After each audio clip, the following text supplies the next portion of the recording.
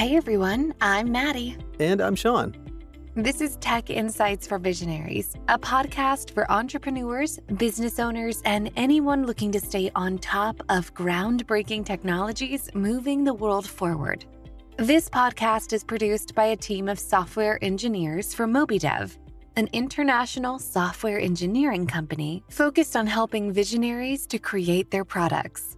The company invests in technology research and has years of experience building AI-powered solutions, web and mobile platforms, implementing augmented reality, and IoT technologies. Feel free to reach MobiDev and create your next product. Okay, so let's get right into it. For today's episode, we're going to talk about AI-based self-checkout solutions for retailers. You mean like Amazon? That's a great example, actually. You may have heard about Amazon stores that don't have cashiers. Customers walk into the store, put items into their cart, and then leave. AI software knows what they picked up and charges them the correct amount as they leave the store. Yeah, I've always found that really interesting. A lot of people think that this may be the future of retail.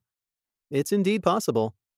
And it's worth exploring how companies other than Amazon can leverage the benefits of this technology. After all, Amazon has shown that this isn't science fiction anymore. This is something that's actually working in the real world, and it's definitely worth exploring. But what about e-commerce? Hasn't the pandemic made people switch to online shopping? Online shopping is still a major force in the retail sector, but retail is still dominated by brick-and-mortar stores. According to Forrester, 72% of U.S. retail sales still occur in person. This is presumably because people want to interact with a product before buying, or simply don't want to wait for delivery. That makes sense. That's really interesting. Checkout free shopping hasn't just been seen with Amazon, but also in several other places such as Tesco and Walmart. So how does automated self-checkout work? Well, in Amazon's case, the customer starts the session by making the customer scan a QR code. This initiates their sessions and signals to the sensor array to begin tracking their activity. The store then begins to measure the activity of shoppers, the placement and recognition of products. For checkout, when the shopper leaves a certain area, the system considers this as being the end of the session. The shopper's card is charged for the total sum after the end of the session. That's fascinating. What technologies are used to make that happen? There are a few technologies that work together to provide automated self-checkout: computer vision and full store automation. Computer vision works to identify not only types of items, but also the positions and activities of shoppers. Computer vision is very similar to a human watching a camera feed, but much more efficient when designed correctly. There are several immediate challenges that an array of cameras wired to computer vision AI will face. For one, the system must be able to consistently keep track of where a shopper is in the store. It also needs to know what the shopper puts in their cart. Maybe facial recognition could be used to keep track of shoppers? That's certainly possible, but what if their face is invisible? Or perhaps facial recognition isn't allowed. It's possible that facial recognition might be restricted for privacy reasons. In that case, cameras may need to keep track of a shopper's appearance, like clothing. However, this leads to more complications. If the shopper takes off a jacket or puts their jacket on, it may mess up the tracking. This is why it's very important to think about how the tracking system will work so that the vulnerabilities in the systems are minimized. In addition to 100% coverage, we'll need special sensors to help keep track of what items are picked up and where those items are in the store. This will help us to track objects more accurately. I'm guessing this gets even more complicated if the store gets crowded with people. Definitely. It can be very challenging to do this. There's another problem too: figuring out which shopper took what item. Solving the who took what problem is made more challenging by the fact that the process isn't linear. Shoppers move items, smell them, put them back, and go to other shelves as they shop. This is especially true when there are multiple people at one shelf. In this situation, it becomes very difficult for a computer model to recognize who took what, and if they actually took the product. Well, how did Amazon solve the problem? Amazon got around this issue by implementing human pose estimation and human activity analysis. This adds another layer of artificial intelligence, coupled with computer vision. What it does is it measures the position and movement of a person to predict what he or she grabs. Based on the pose estimation measurements, the computer can make a more informed decision on whether or not the product was taken with intent to be purchased. What about products that look fairly similar, like different cans of soup? How can the system tell the difference between them?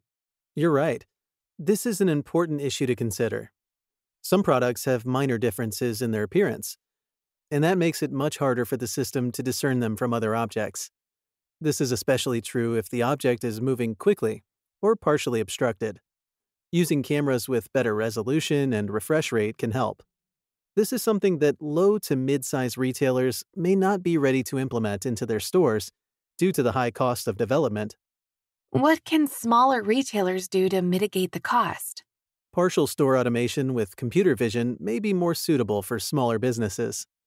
Let's imagine for a moment that this is a sort of smart vending machine. It's not quite like a box that dispenses products. Instead, a guest scans a QR code and opens a door to a fridge or a shelf covered by a glass door to start the shopping session. When this session starts, the system creates a new virtual shopping cart for the guest. Product recognition in and around the vending machine tracks how the guest takes products out and puts them back in. Cameras can also track the person in the frame. This will help us to verify that a single person is making the purchase and not another one standing nearby. Products that are taken need to be verified. The system sends data about the product's absence to compare the image of the product with the one in the database, so that the computer can extract the price. Additionally, the system can update availability automatically in an inventory management system. Once the products are taken, they will be sent to the user's virtual shopping cart, available on their smartphone or a screen on the vending machine. Here, the customer can modify items and proceed to checkout. If the customer has already set up a form of payment, closing the door to the vending machine may be what triggers checkout. However, in a variation of this, the customer may be able to provide their credit card by engaging with a screen on the vending machine. Once the purchase is done, the shopper leaves the store. That's really interesting. It's significantly smaller scale than whole store automation, but it's something that I think would be feasible for smaller businesses. I could also see this being used in non-retail locations like coffee shops and food service venues. Speaking of which, checkout-free food service is another variation on this kind of automation. Computer vision kiosks could replace some front-end human operations in food service environments. A machine learning model sitting on the back end can be trained to recognize dishes and other products placed on the tray to launch the checkout process. This idea can be implemented as a checkout kiosk, where a set of cameras will scan the order. The actual payment can be completed via a usual POS terminal, or by using a mobile application and a digital wallet. The concept of cashierless operations can be taken to extremes with coffee shops like Starbucks. With Amazon's system, Starbucks was able to become the first grab-and-go coffee shop of its kind. Customers can place an order via a mobile application and come for their coffee without any checkout, similar to Amazon's system. However, handling computer vision projects requires significant expertise in data science and machine learning. You're right. It does take a significant amount of specialized knowledge to get these systems to work. How can businesses approach creating AI-based self-checkout? There are several requirements that we need to round up to make our automated self-checkout system.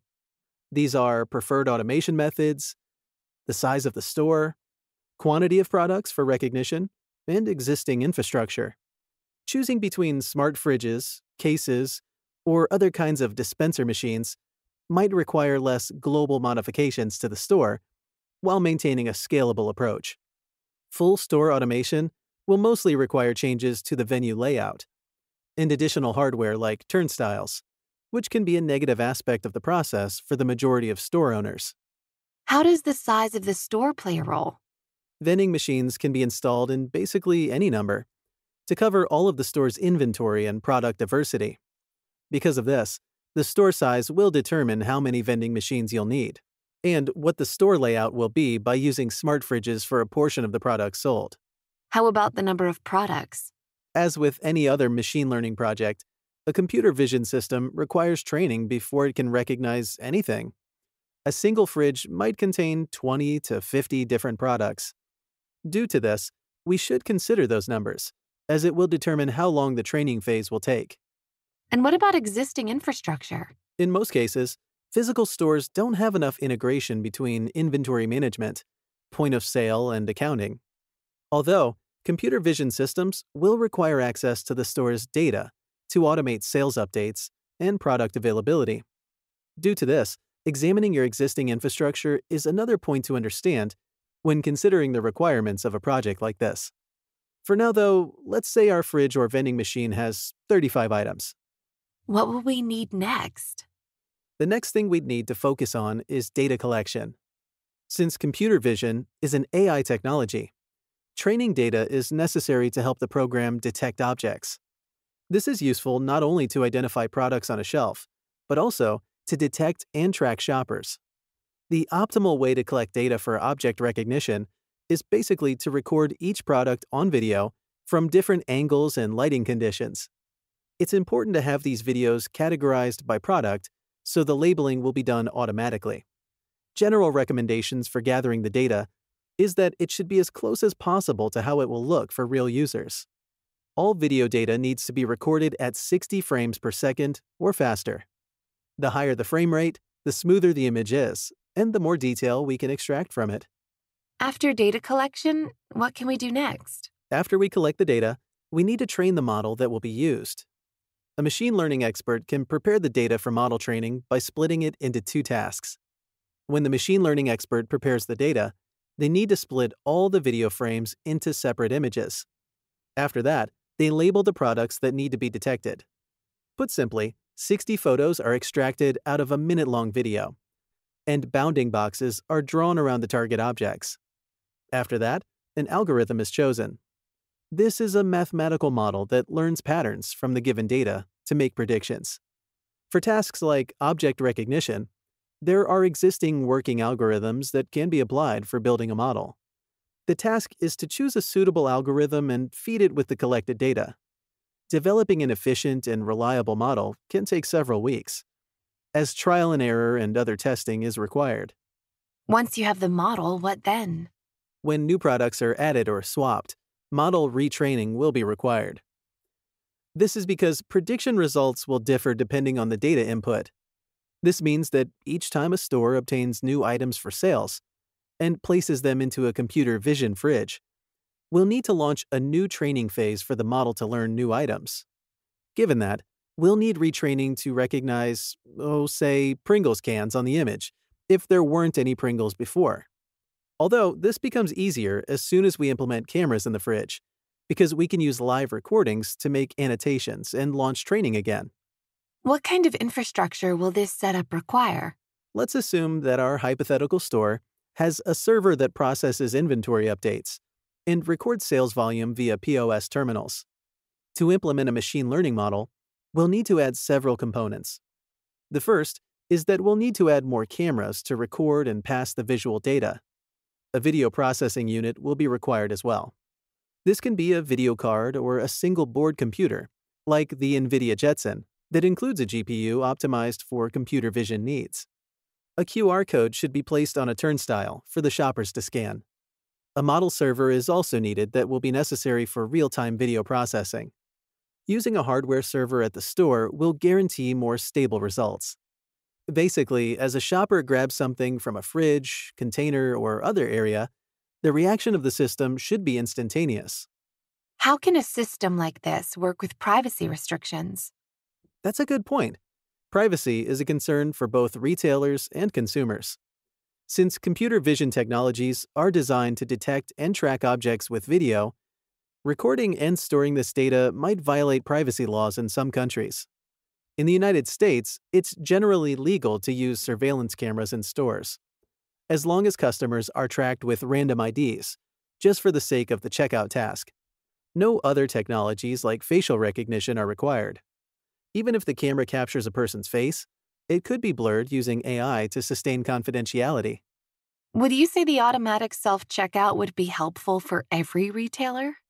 It's a fair assumption that autonomous checkout may seem like a pricey and bulky project to implement.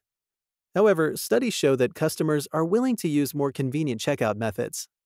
In a retail customer experience report from 2021, 60% of consumers said that they would choose self-checkout over interaction with the cashier. Interesting. I didn't realize so many people prefer to use self-checkout. Vending machine-style retail automation might be an affordable option for the industry, as it brings a lot of benefits for reasonable costs.